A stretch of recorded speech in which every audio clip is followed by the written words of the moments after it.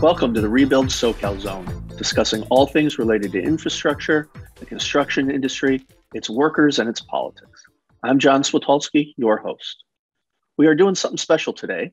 I had the opportunity to appear on the Nation State of Play podcast, whose audience is Sacramento insiders, with their host, Brian Miller. We had a great discussion and are going to replay that podcast for you now. So here it is. I hope you enjoy.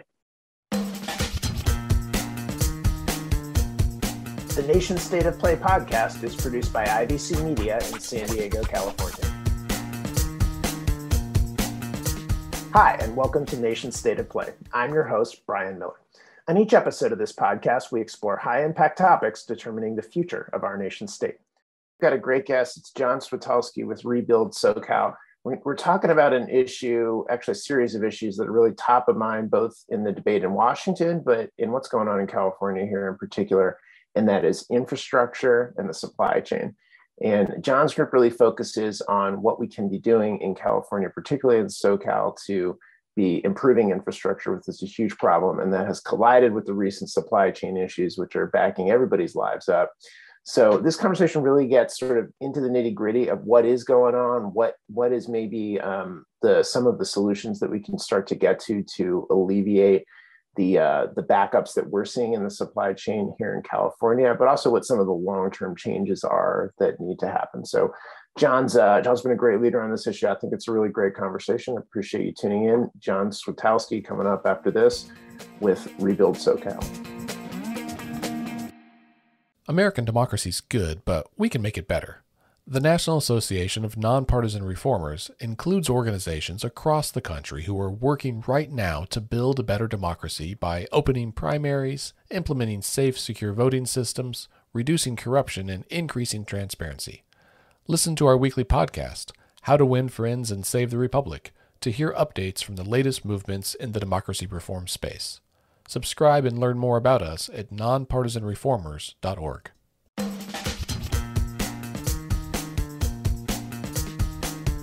Welcome back to the Nation State of Play podcast. Well, John, thanks so much for being on the show today. It's a pleasure to have you here. Thank you for having me. Appreciate the time. Would you mind just starting with an overview of your organization? I think you've got a really sort of unique group of members and how you've approached the infrastructure problem. So having the listeners kind of hear a little bit more about your founding, I think would be helpful. Yeah, thanks. We do occupy a unique space here in Southern California. We represent both the construction industry and its unionized workforce. So specifically, we represent about 2,750 construction companies, from the global footprint of Skanska to mom and pop shops throughout the region. And then we represent about 90,000 organized union workers. So they're represented by LAUNA, or the Laborers Union, Operating Engineers Local 12, and then the Southwest Regional Council of Carpenters. Impressive group, a lot of members, and you guys have a lot on your plate. So the whole issue of infrastructure, I know, is one that maybe people don't always have top of mind in normal times. And all of a sudden it's become very top of mind to a lot of people as we've had huge supply chain disruptions. So I'm wondering if you, from your perspective, could kind of take us through where you think we are right now, both with the COVID induced problems, but also with infrastructure generally in California. And then I want to focus on some of the specifics about what can be done to tackle these challenges.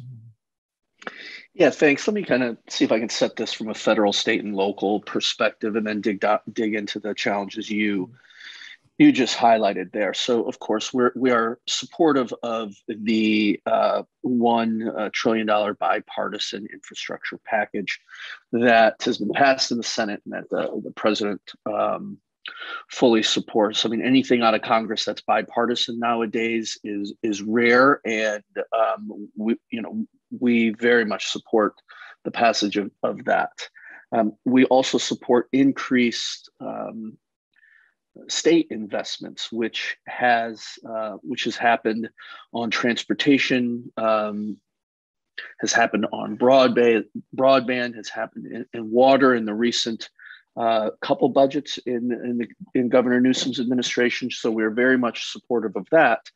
And then from a local perspective, we are very supportive of counties and localities raising revenue to further invest in infrastructure. And so it sounds like there's a lot going on in federal, state, local.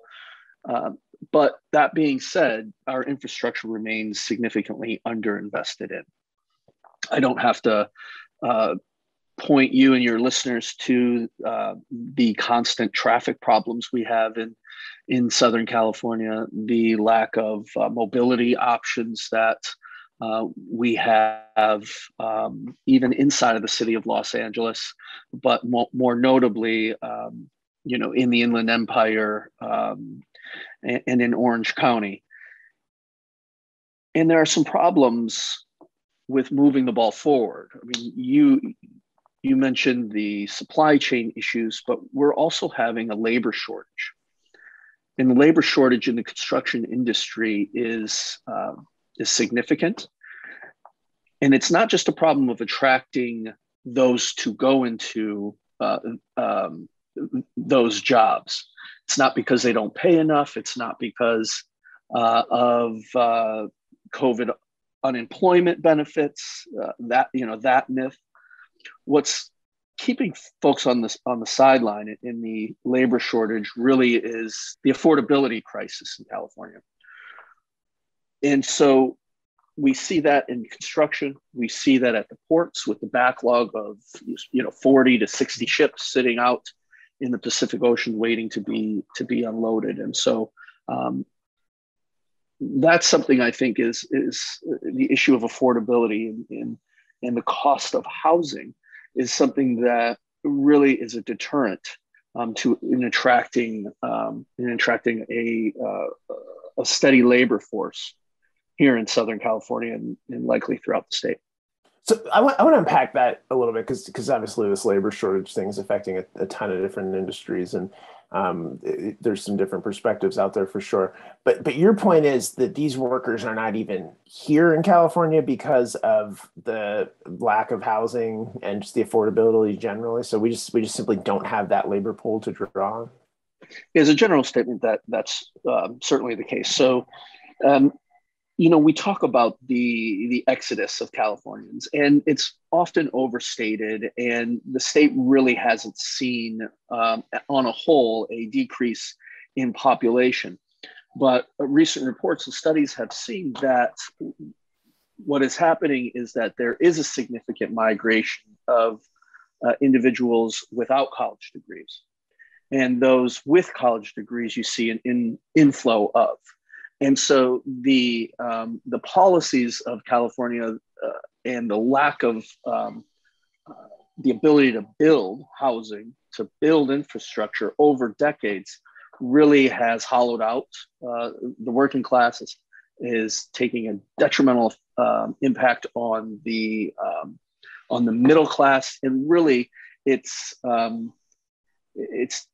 steering towards more high income earners, knowledge-based employers, and that's problematic for an industry that, for a state that needs infrastructure, a state that needs to invest in disadvantaged communities significantly, and a state that needs so much housing.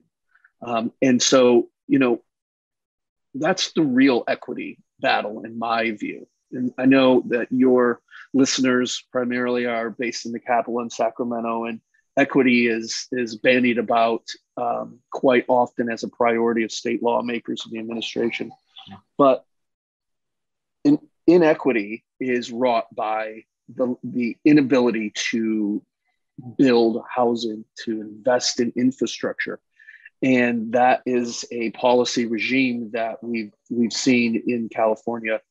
Despite Governor Brown's best efforts, it's funding through SB 1 and the subsequent effort to defeat Proposition 6, the affordability crisis continues and is only getting worse in my view. So how did COVID impact these issues from your perspective? Well, thankfully, right away, construction was deemed as essential work back in the spring of 2020. So that was a very critical move by the governor's administration, and we advocated for that very much. Appreciate his support. Um, so there is been seen an advancement of projects, but the overall impact, I think, is more on the margins. It is the backlog in raw materials, in permitting projects seems to have slowed, though that process is significantly slow as it is. So COVID has affected it more on the margins than wholesale. So part of the reason I ask is, I mean, it doesn't feel like, and I could be totally wrong about this in memory, but that we had the level of labor shortages as the ones that we do now before COVID. Is that not a fair assessment? I mean, what do the sort of numbers bear out on this? Well, it's a mixed bag. So we project that in 2021, our labor hours will increase, have been increased 9% from 2020. And so that's, I think, more of a function of money moving through the system. There has been a lot of, federal investment and state investment. But because the labor hours are up, doesn't mean that there isn't a labor shortage for the projects that can be worked on, or the projects that the timeline can be condensed. As you know, it not only takes a long time to permit a project, it takes an awful long time to build projects. And so I'm not sure that the labor shortage, from 19 to 20 to 21, really has seen a significant change because of COVID. It's more of a labor shortage from the perspective of what's in the pipeline, what could be completed, given the amount of work that needs to be done. So you mentioned there's a federal role, there's a state role, there's a local role. What are you most focused on at the moment? The legislature's on their short recess for the year. Obviously, there's a lot at stake in this federal legislation. I imagine that's occupying a lot of your attention.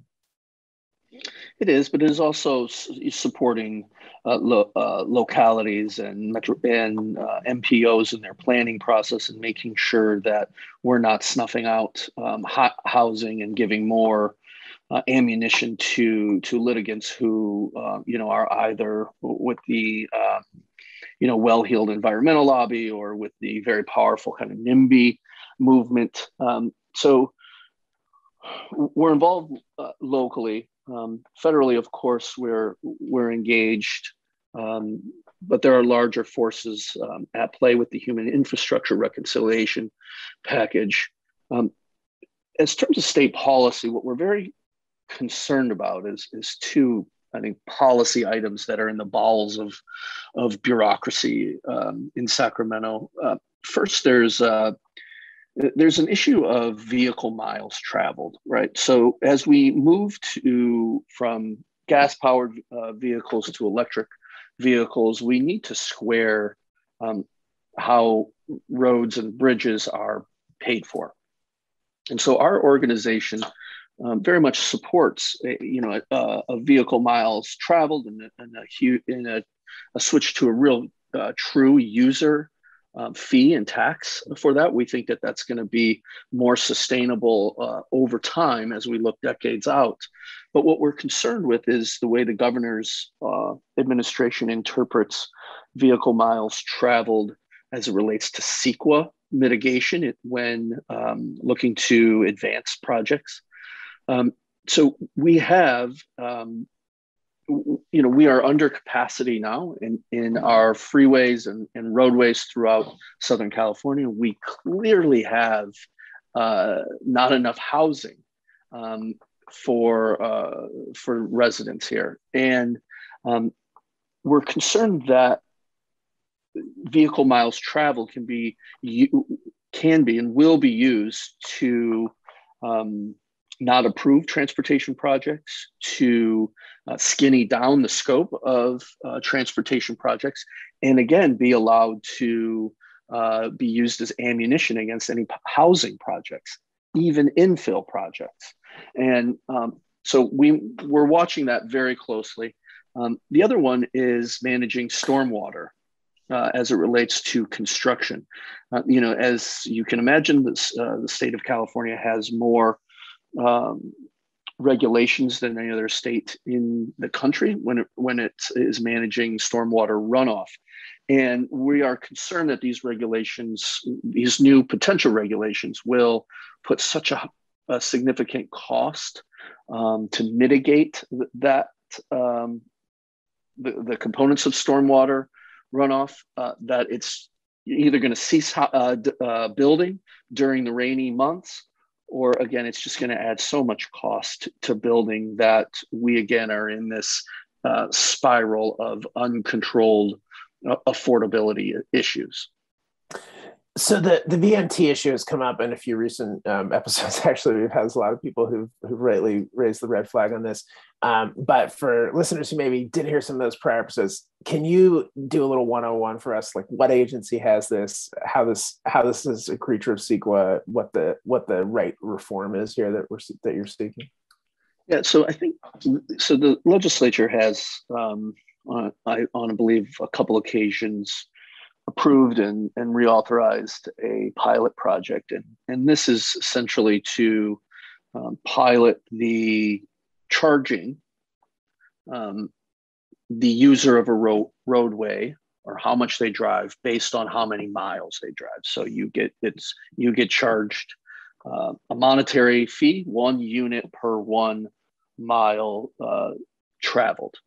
Which is different than a gas tax, because some vehicles burn less gas per mile than more gas per mile, though you pay a flat percentage of each gallon that you purchase and then subsequently use. And so that's the 101. I mean, so the issue about CEQA mitigation is that the overarching policy implementation or belief is that we need to, in the face of climate change, reduce the amount of vehicle miles traveled. Well, in theory, there perhaps isn't anything wrong with that, but the concern with VMT is that when suburban and rural areas are treated like urban areas, perhaps in San Francisco, mobility is not an issue. But in the counties of San Bernardino and Riverside, there are no mobility options. And so what VMT becomes is not just a vehicle miles traveled mitigation. We're trying to achieve less greenhouse gas emissions. It becomes a land use plan. It becomes so expensive, or the traffic becomes so difficult to manage, that you prevent folks from moving to desirable communities, at least how they define desirable communities. And so it becomes almost centralized planning, prioritizing urban cores rather than suburban or rural communities. And so our major concern is that VMT mitigation is treated as a one-size-fits-all, and as centralized land use planning, rather than really aimed at what it should be, is to reduce greenhouse gas emissions. So what agency holds this debate right now? CalSTA, I believe. Okay. And of course, they're working with Caltrans and the Office of Planning in the governor's office. I think that's the three-headed policy apparatus. So, CEQA reform has sort of been the third rail of California politics for a long time. I wonder where you are on, do we need legislation to actually start rethinking some of the elements of CEQA, given how it's been interpreted by the agencies, given how it's been interpreted by the courts? Do you think the law can function the way it is? I rhetorically just respond in saying, is the law functioning currently? In some respects, I think it is. In some respects, I think it's not. I'm not in a position where I can opine on CEQA. I don't have enough policy history with it, and I'm not up to speed with the decades of interpretations by the courts. Here's what we support. We support investment in infrastructure and the advancement of building out our transportation infrastructure, our water infrastructure, and we support doing that with skilled and trained labor. There are disadvantaged communities throughout the state that lack clean drinking water. We invest billions and billions of dollars into programs near and far throughout California. But there needs to be, in our view, a prioritization over clean water, clean drinking water, more than almost any other policy priority. In our view, it's a human right. Let me just tell you about a recent experience that we had advocating for the city of Needles, which is in the Mojave Desert on the Colorado River near the Arizona border, and Nevada border. The city of Needles was forced by state regulators to close 2 of their 3 wells, and had and one very old well that only had about 12 hours of redundant backup capability. So if the well went out, there was only about 12 hours of drinking water available for 4,500 residents of the city of Needles.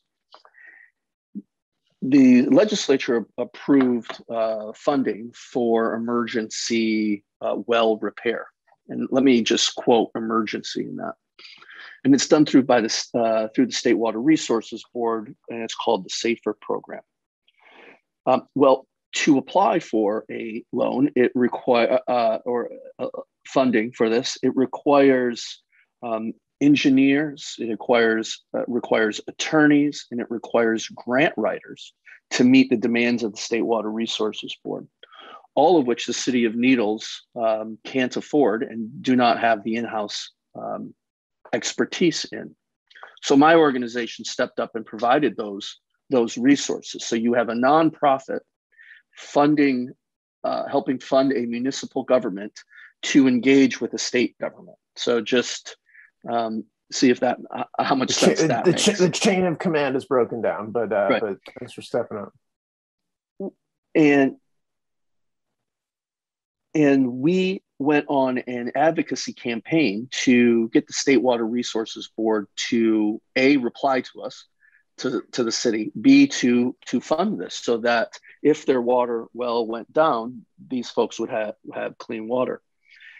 This damn near took an act of Congress. We were fortunate enough to get a front page article in the LA Times, which got the attention of Senator Feinstein, who had to call the governor's administration, write a letter to the State Water Resources Board.